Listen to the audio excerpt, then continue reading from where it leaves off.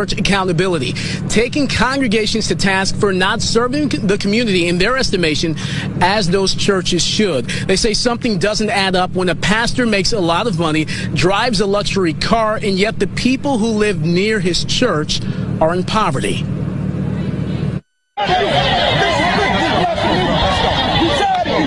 A scuffle inside the sanctuary after New Era Detroit protests during a worship service. Bro, let me go, man. Let's go. Zeke, the leader of the group, offered no apologies for the dust-up at Great Faith Ministry Saturday, only the reasoning behind it. This situation is bigger than just Wayne T. Jackson. This is about black churches and black pastors who live a lavish life on behalf of the people, and they're not giving back to their community. He's referring to Bishop Wayne T. Jackson, the wealthy pastor that welcomed Donald Trump, drives a Rolls Royce, and lives in a mansion.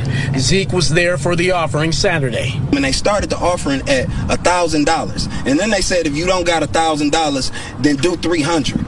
And if you don't got cash, then we got ATM machines. I don't understand that logic. I don't understand that way of thinking, and I don't understand that to be what religion is. New Era Detroit says the neighborhood surrounding Great Faith Ministries is by and large impoverished. This guy has networks, churches, fancy cars, you know what I mean, $1 million houses, and there's babies in this community that's going without food at night. Somebody has to be frustrated about this enough to do something that will get people's attention, and that's what